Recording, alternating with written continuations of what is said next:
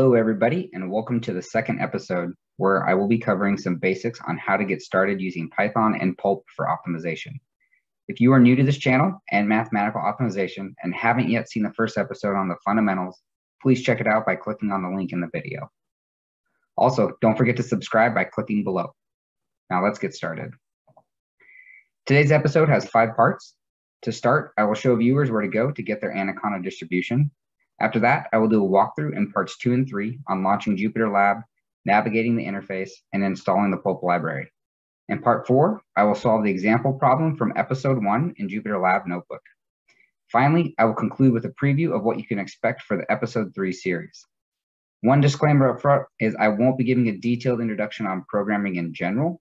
Since there are a lot of really good and free resources out there to get started with Python, go ahead and check those out. Today, I will, however, cover some things I feel are important as they relate to optimization. All right, so to get started today, let's go ahead and get Anaconda Distribution installed on your computer. If you click on the link in the description for Anaconda, it'll take you to this webpage, which is the download page for the Anaconda Individual Edition. To do that, just go ahead and click on this little download button here on the right.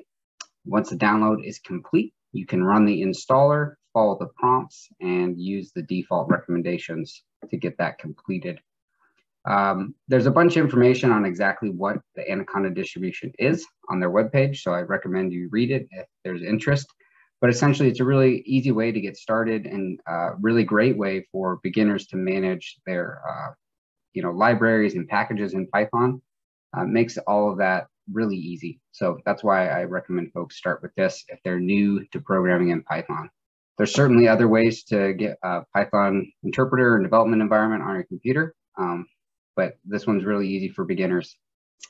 So once that installation is complete, we can actually go ahead and launch JupyterLab, which, as I've mentioned before, will be our primary development environment for this channel.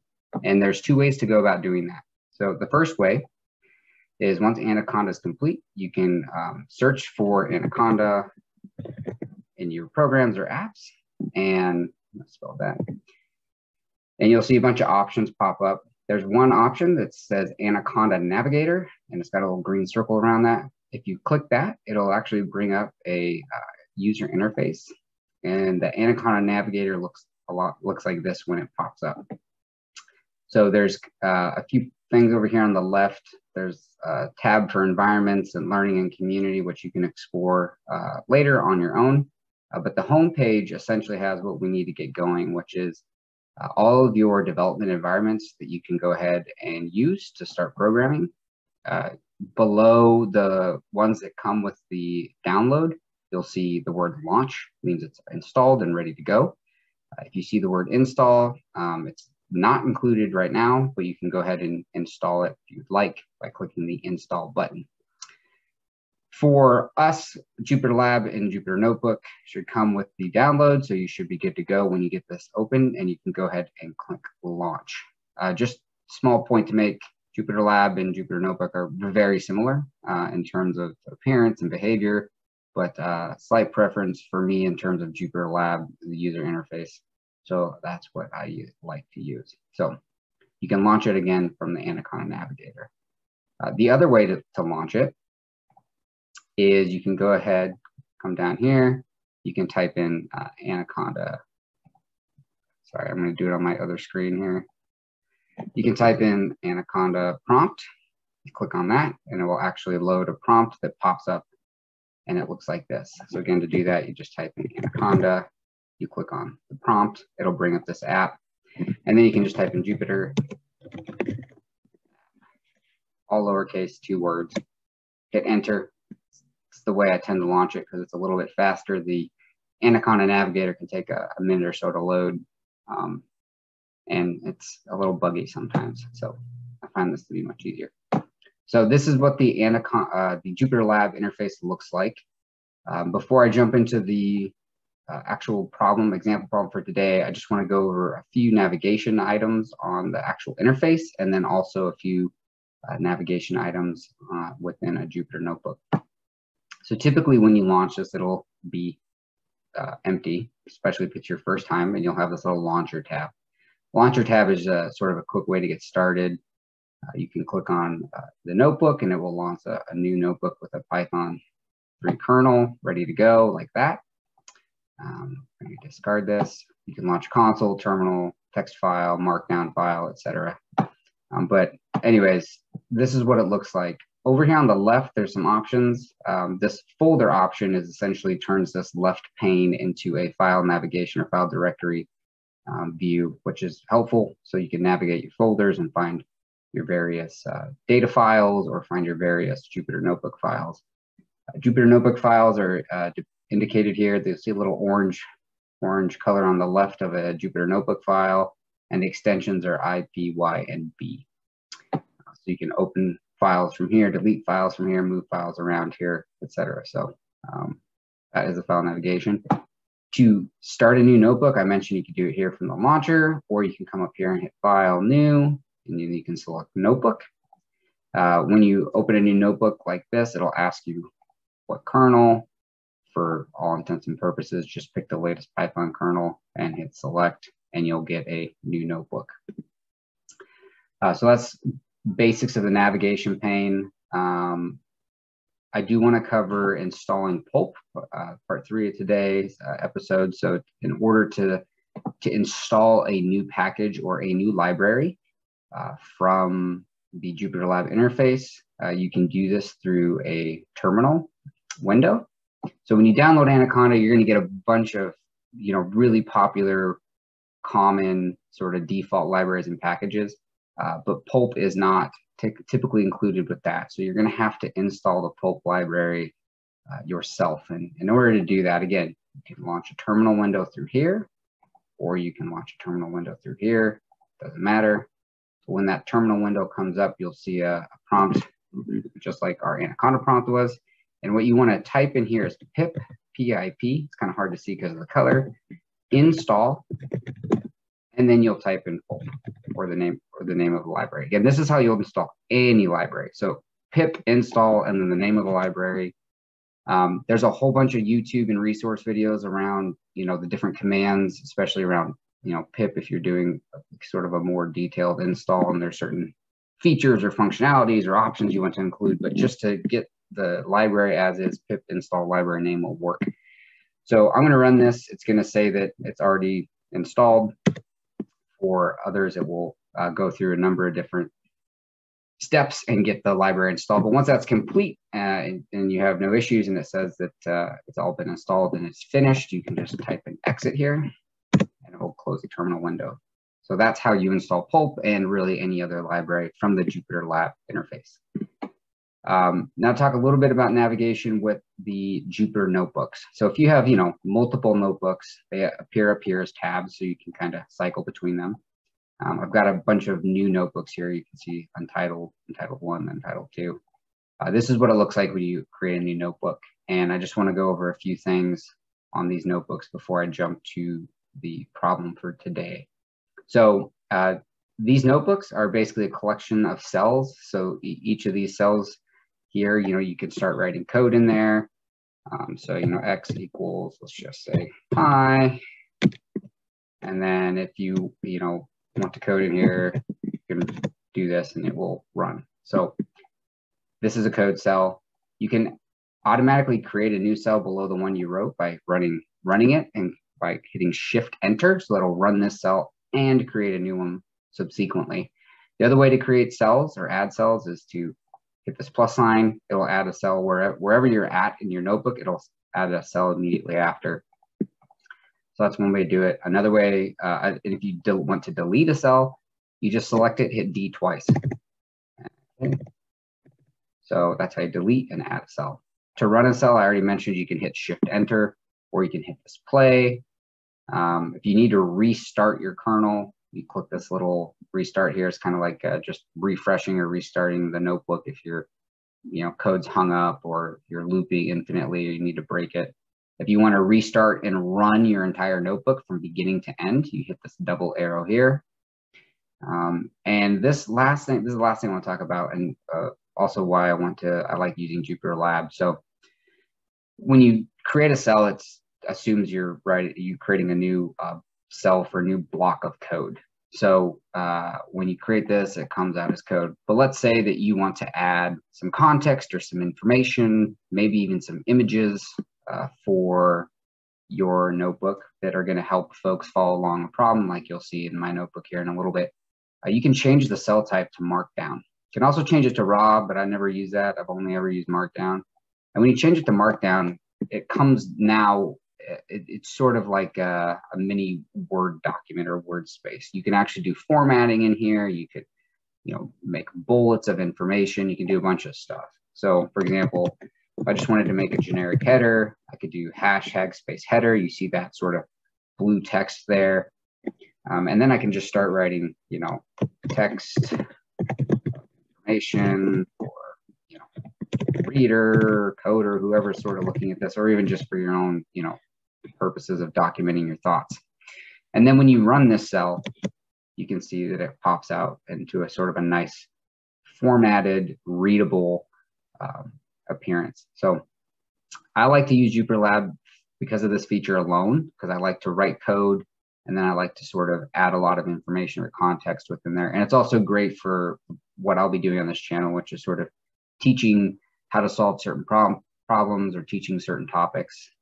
It's a great way to set up a lesson without having to always be, within PowerPoint.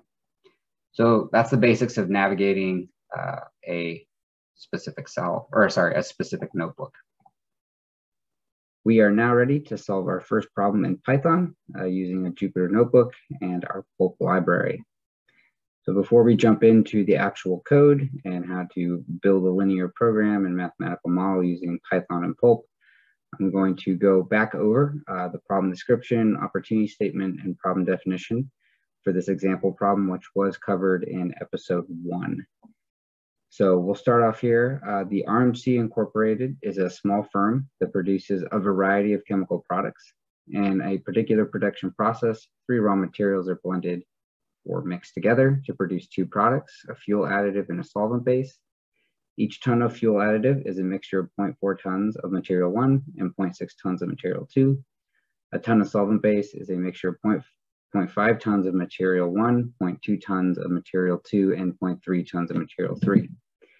After deducting relevant costs, the profit contribution is $40 for every ton of fuel additive produced and $30 for every ton of solvent base produced. RMC's production is constrained by a limited availability of these 3 materials.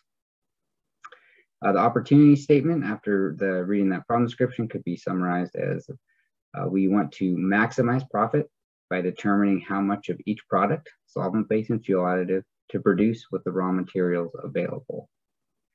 And for our problem definition, because this is a fairly simple example, it's mostly a restatement of the facts.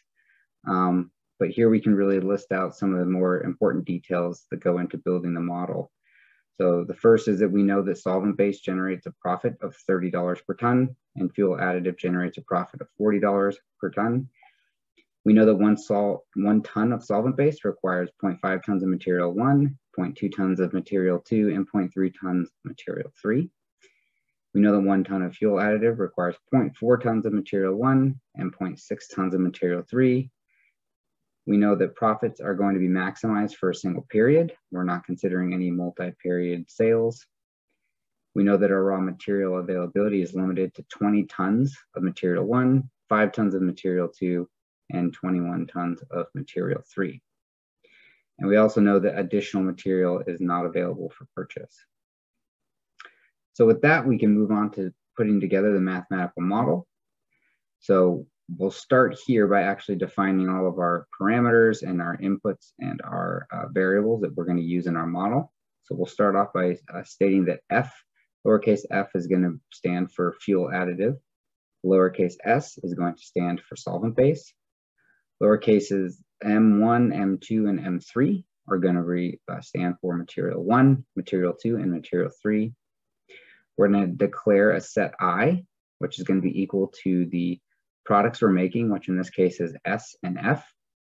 We're going to declare a set J, which is going to represent the list of materials or raw materials available for producing our products in set I, which are M1, M2, and M3. We're going to declare a new variable P sub I, which is going to be equal to the profit of product I. So for P sub S would be $30 per ton. And of course, P sub F would be $40 per ton. We're going to declare Y sub I, which is going to represent, as a variable, will represent the amount of product I manufactured. We're going to declare X sub ij to be a variable representing the material J consumed per ton of product I. So you can think of X sub ij as a coefficient representing, again, how much of material J is consumed per ton of product I. So if we had X sub F1, we know that there is 0.4 tons of material 1 consumed per ton of fuel additive. So X sub FM1 would be 0.4. And M sub J is going to represent the material J available. So M sub M1 would be 20 tons. So with that, we can now write our mathematical model. So we know that our profit is going to be the profit of product I times the amount of product I we produce. And we're going to do that for each product we have. So in this case, it's only two products, F and S. So our profit will be P sub S times Y sub S plus P sub F times Y sub F. Our decision variables are going to be the amount of solvent base we produce and the amount of fuel additive we produce, or Y sub S and Y sub F. And our constraints are going to be on each of the materials, material 1, 2, and 3. And we're going to go ahead and write that out as X sub FM1 plus X sub FM1 times Y sub F plus X sub SM1 times Y sub S has to be less than or equal to M sub M1. So the amount of material 1 consumed per ton of F produced times the amount of F produced plus the amount of material 1 consumed per ton of S made times the amount of S made has to be less than or equal to 20 tons, or M sub M1. And we write those material balances for material 2 and material 3. And then we also include some non-negative production constraints, basically on our decision variables Y sub F and Y sub F. It says we can't unmake any product we make, can't unmix it, and we also can't make any negative product. So these two decision variables have a lower bound of 0. And down here's a depiction of this. When the problems are not overly complex, I always find a depiction really helps to sort of display or help to translate sometimes a business problem into a mathematical model. So here in this depiction, you can see we've got each of our raw materials being combined in various amounts to make either a solvent base or a fuel additive. So we've gone through the problem solving process. We took our problem description, we translated that to an opportunity statement. We gathered all the details of our problem in the problem definition stage. And from all of that, we were able to build a mathematical model, which we're now ready to write and build within Python and Pulp. So step 1 is always going to be importing the necessary libraries that we need to solve any problem that we're going to be dealing with in Python. And for the most part, there's always going to be 3 libraries that we use. The first one is pandas, the second one is NumPy, and the third is Pulp. So pandas is a great library for data manipulation, data management, data slicing. Basically, any time you're dealing with data, importing data, transforming data, pandas is going to be your standard go-to library. And it's pretty easy to bring in a library. You type import the library name, and then if it's a longer name and you don't want to keep typing pandas, you can put this as and shorten it up with an abbreviation. So in this case, I import pandas as PD, so I don't have to type pandas every time. And I do the same thing for NumPy. And NumPy is a great library for working really with numbers. We're working with arrays or matrices. It's got a lot of great functionality. And I import NumPy as NP. And even though we won't really be using NumPy much, it's always good to have, and you'll find that you use it more often as the problem gets more complex.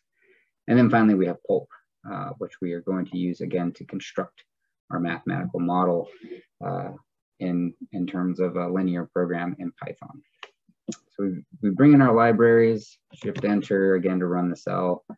And the next step now is to set some variable values. So I've named these variables to correspond to our mathematical model up here and to the same sort of nomenclature that we use to declare these parameters and variables. So we know, again, P sub S and P sub F are 30 and 40, M sub M1, M sub M2, M sub M3 are 25 and 21. And then, of course, each of the material consumption coefficients are listed here. And just a side note, it's always a good habit as you go through your code, especially as it gets more complicated and it gets much longer, to make sure you block and comment your code as much as possible. It will not just help others who are either reading or using your code, but oftentimes it will help you if you end up taking a break from a project and have to come back to it a week or two or maybe more later. You can kind of pick up where you left off without having to do too much detective work to figure out exactly what you were thinking. So we brought in our data, declared these values and set them to our appropriate variables. So now we're ready to kind of get into the steps of building our model in Python. And so when you're working with PuLP in Python, the first step, and generally speaking, and will often be the first step when you're solving a problem with PuLP, is really to create a model object. And you do that simply by typing pulp.lp problem. And then there are two types of inputs or two types of parameters that come with this LP problem object. The first is the name of the problem. So we're just going to name it product for short, simple. And then it also wants to know the type of optimization problem. So we talked in episode 1 a little bit about how you can have a problem where you're trying to maximize profit or revenue, or maybe you're trying to minimize cost. And so here we want to maximize profit, where we care mostly about our revenue, our sales revenue. So this is a maximization problem. And so we indicate that with pulp.lp maximize. So again, step 1, create a model object.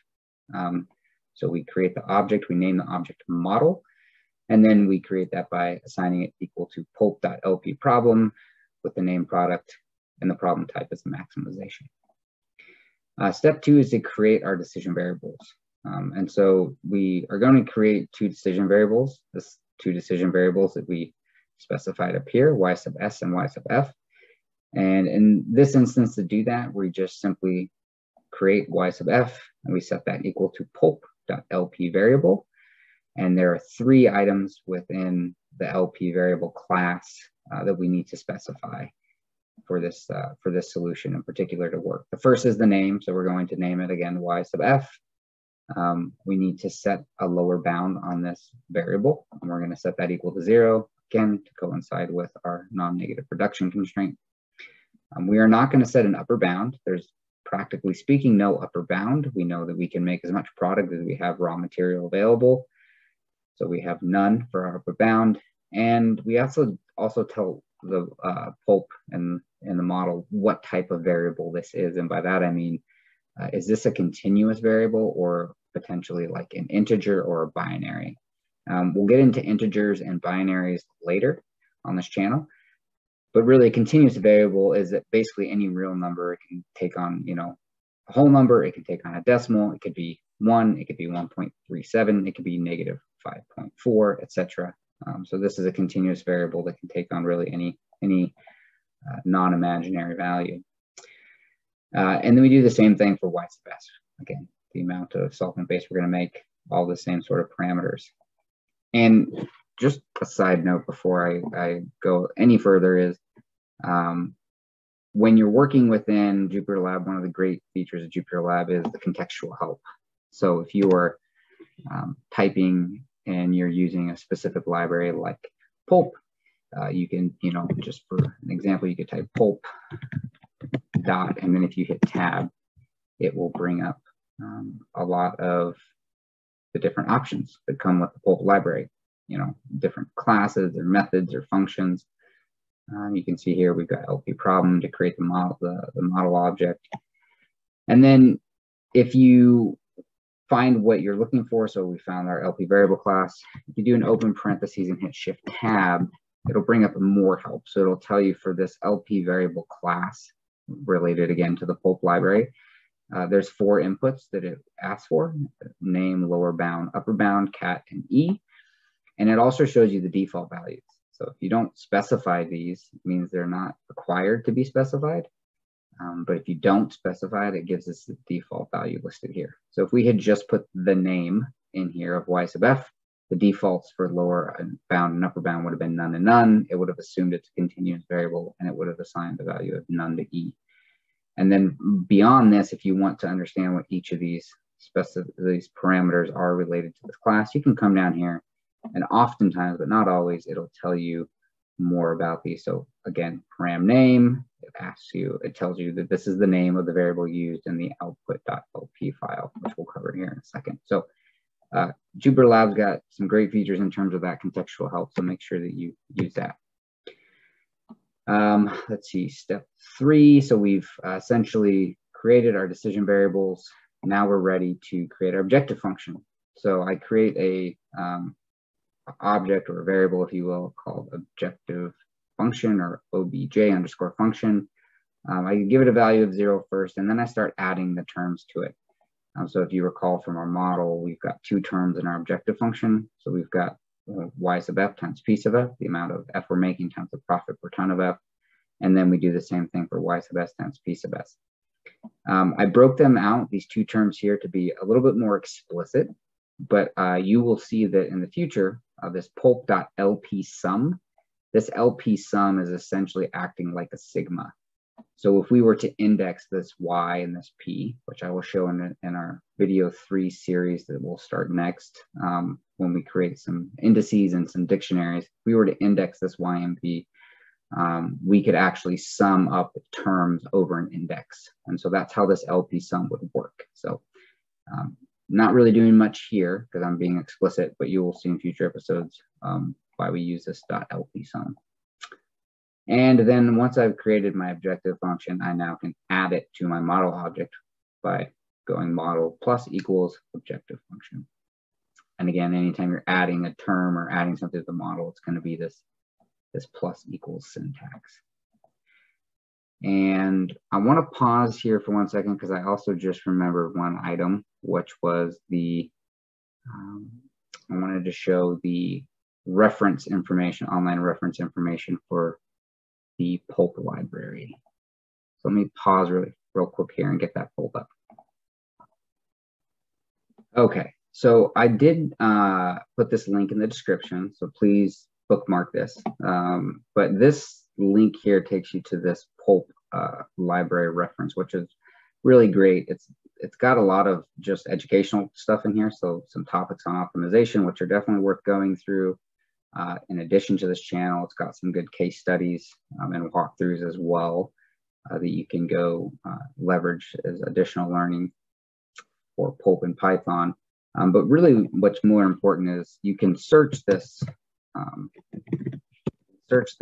website for all the different details on the PuLP library. So for example, I search variable, brings up PuLP classes. And you can see here a lot of the stuff we've already kind of covered: LP problem, LP variable, we'll get to LP constraint. But if you click on these different classes, it will bring in a lot of that same information that I just showed you in the contextual help. So good to have this bookmarked. You will definitely use it a lot at the beginning. And as you get more fluent, you'll come here less and less, but it's a good resource to have bookmarked. Okay, so back to the problem. So we have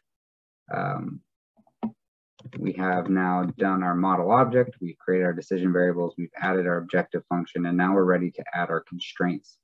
So you can see here the 3 material balance constraints that we covered in the mathematical model above. We have x sub fm1 times y sub f plus x sub sm1 times y sub s has to be less than or equal to m sub m1.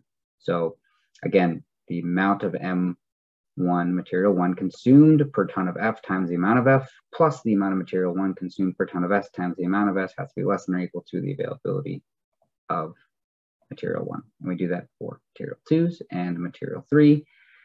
And the way that we add these to the models is, again, model plus equals. We write out this left-hand side constraint.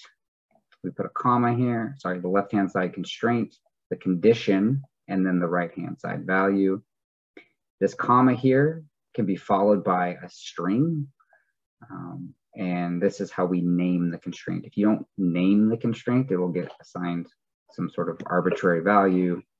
So it's always good to name it, especially if you're going to be looking at the LP file here in a little bit. It will make reading and deciphering your model much easier. So model plus equals, add your constraint term, comma, add the constraint name, and then followed by another comma. We do that for all three constraints.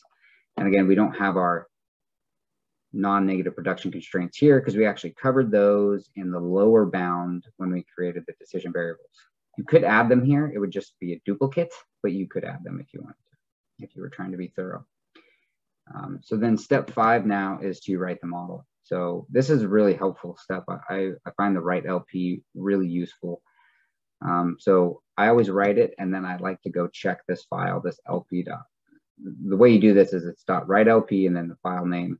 And then I typically open it and make sure that this is a good, correctly or accurately reflects what I intended to do. So we can see our objective function here, which looks correct. 40 times y sub f plus 30 times y sub s, plus it seems to have correctly written each of our constraints here as well. So this looks good. So this is a great way to, again, check your model. So we've written our LP, we've got the model ready to go. Now we're ready to solve the model, which is this last step here, step 6. So to solve any PuLP model, you type model.solve, and then again, we can go shift tab, and it will need 2 things. It will need the solver. So if you don't specify one, it will assume none, which obviously won't do much for you. It might solve the problem, but it will not be, quote, necessarily truly optimized. So in our case for PuLP, and on this channel, we're going to be using CBC because it is open source and it is free. There are other free solvers, GPLK. You can actually use the IBM, I think Simplex solver too, up to a certain amount of variables. I think it's 1,000, and we'll run out of that pretty quickly when you get to some decent sized problems. So we pick our solver, and then in that for each solver, there's also oftentimes some parameters or options that come with that solver. In this case, I want to make sure that any messages that are generated by the solver, I want to keep those, but I don't want to keep all the different files that it creates. So I just said keep files equals false.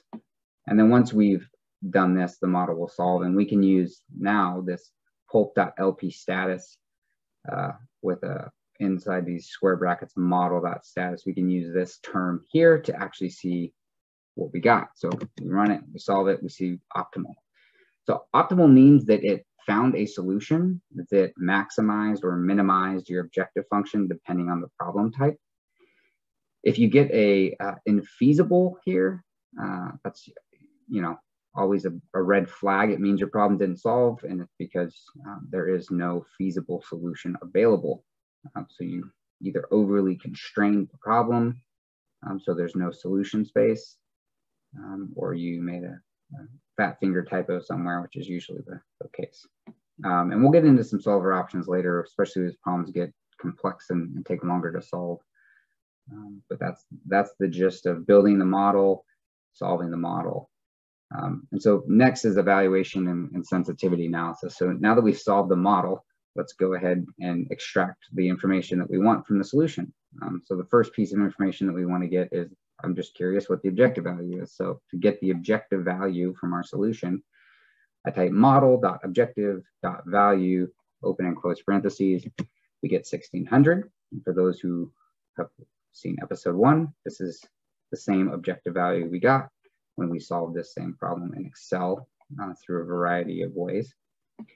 And now what I want to get out of the model is our decision variable values. So I want to know how much product did our solution end up saying we should make of our solvent base and fuel additive.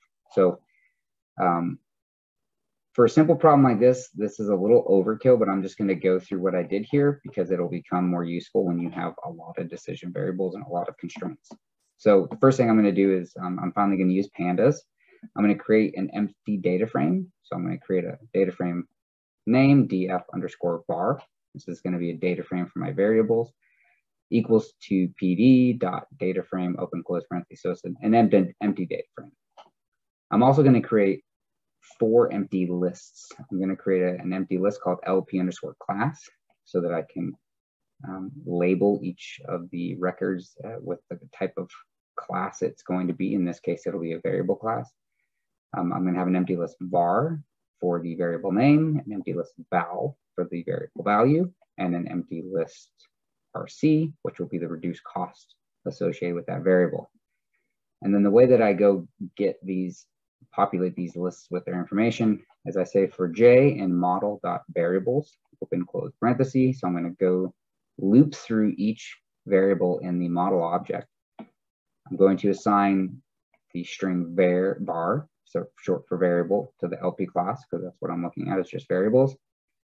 Then I'm going to append J, which is the variable name, to the list var. I'm going to append J.var value to the val list, which is the value of the variable. And this is how you extract the value from a decision variable in PuLP.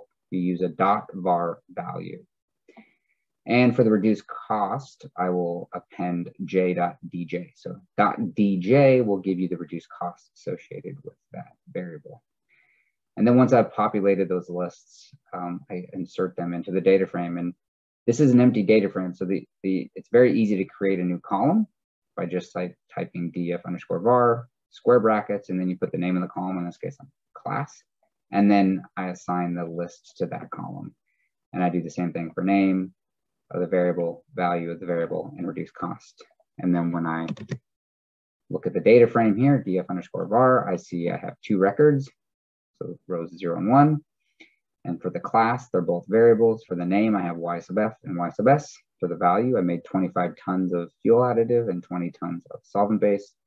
And since I made, again, both of these a positive non-zero value of both of these decision variables, the reduced cost is 0. Again, remember the reduced cost only has a value if your decision variable is 0. And that reduced cost reflects the change in the objective function coefficient required to generate a non-zero positive value for that decision variable. So I'm going to do the same thing for the constraints. So I create an empty data frame for constraints. I have 4 lists here. So I have the same list LP underscore class, which is going to be constraint class. I have const, const short for constraint. That's going to be the constraint name. I have LHS, which is going to represent the left-hand side value of the constraint. So again, coming back up here, that's going to represent this value here, the left-hand side value. The slack, list empty where I'll put the slack value. So again, this is going to be the difference between the right-hand side and the left-hand side. And since all of our constraints here are less than or equal to, slack is the appropriate term. If these were greater than or equal to, it would be surplus. And then DV for the dual value, or again, what I'll use more often now going forward, the limit cost associated with that constraint. And again, you only will see a DV or limit cost if the constraint is constraining the solution. So I loop through very similarly like I did for variables for J and model dot constraints dot items, open and close parentheses, so slightly different syntax than variables. And then I append constraint to the LP class list, J, and then I actually subscript this constraint. I subscript it with 0. So this constraint in the model has really 2 subscripts, 0 and 1. So 0 is actually going to be the left-hand side or the name of the constraint. And then when you subscript 1, that really represents the constraint itself here, this actual constraint here. So I do J subscript 0 to get the constraint name. To get the left-hand side, this is going to be confusing for folks who are new to Python programming, but it will get easier as we go. But essentially, we will append to the left-hand side list. We will append for each of the terms in a constraint. So for each of these terms, so here's the first term and here's the second term. We're going to go through each of those terms. We're going to take the variable value, we talked about var val before, times the coefficient for that variable. And we're going to sum all of that up for each of those items. So this is, again, not going to be obvious what's happening here, but it'll become more familiar as we do more problems. But essentially what it's doing is it's going for each of these constraints. It's looking at each of the variables in here, which are y sub f and y sub s, multiplying it times its coefficient value, right, to get the value of this term, and then it's adding all those together. So adding this term to this term, and if there were multiple terms, it would continue to go on. And it does that for each of the variables and coefficients and the J subscript 1 items. So the actual left-hand side, all the different terms in that left-hand side. For slack, we just look at J subscript 1, we type dot slack, that gives us the slack value for that constraint. And then for the dual value, or limit cost, we look at J subscript 1 dot pi. And then we append those to the list. And then similarly for variables, we create our column names. We assign those columns the values of those lists. And when we run this, we get a data frame with 3 records for the 3 material balance constraints. The class here is constraint. The name, again, material balance 1 constraint, material balance 2 constraint, so on. The left-hand side value, so 24 and 21 represent the tons of material consumed in our solution, the slack, and the dual value. So we can see clearly for material 2, we only consumed 4 tons. There was 5 tons of variable available, which gives a slack of 1, and therefore there's no limit cost or dual value because it's not limiting our solution. For materials 1 and 3, we consumed all of our available materials, 20 tons and 21 tons respectively. There's a 0 slack for those 2 constraints. And the dual value or limit cost for material 1 is $33.33. So if we had an extra ton of material 1, we could improve our objective function by $33.33. And if we had an extra ton of material 3, we could improve our objective function by $44.44. So that concludes our walkthrough and introduction to PuLP and Python. So I encourage folks to get their Anaconda distribution installed, spin up a Jupyter notebook, and try to walk through coding this. And just for beginners, one thing I will note is white space sensitive here. So that's tab delineated. So if you tab something, for a for loop, you got to make sure you pay attention to those. But that's essentially it.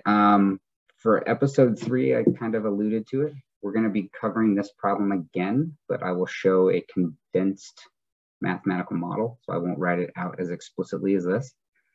And I will do that just for setting up what our episode 3 series is going to be about, which is taking this simple mixing problem and turning it into a production resourcing problem.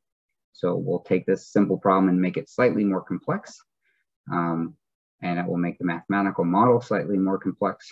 And then throughout multiple episode 3 videos, I'll introduce some new and fun concepts related to mathematical modeling and specifically to resourcing problems. So thanks everybody for tuning in, and looking forward to seeing everybody during the next episode.